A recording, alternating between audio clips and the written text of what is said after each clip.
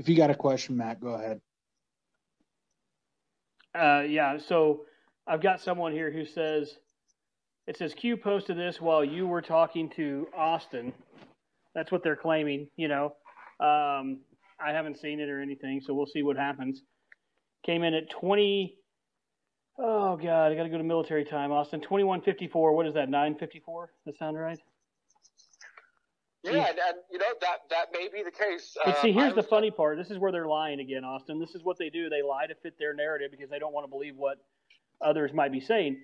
9:54 Eastern time would be 8:54 Central time. You and I didn't start talking until almost, 9:20 Central time, which would have been 10:15 Eastern time. So.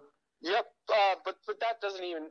Even if I'm sure stuff will happen on other interviews too, right? Because I personally, right, me 29-year-old Austin right now is not the one posting on the boards, and I can't stress that enough to these guys. Of like, look, I could go get kidnapped and tossed, buried in a hole for the next 6 months, and you probably will still get Q posts.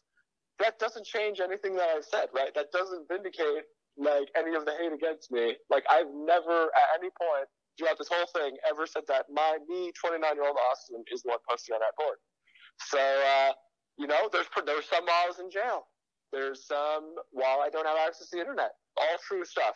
It's very astute observations to all those people. I'm proud of you, but just know that doesn't discredit anything that I said whatsoever. Yeah, I mean, I think that's a fair assessment. Sean, you got another one, buddy?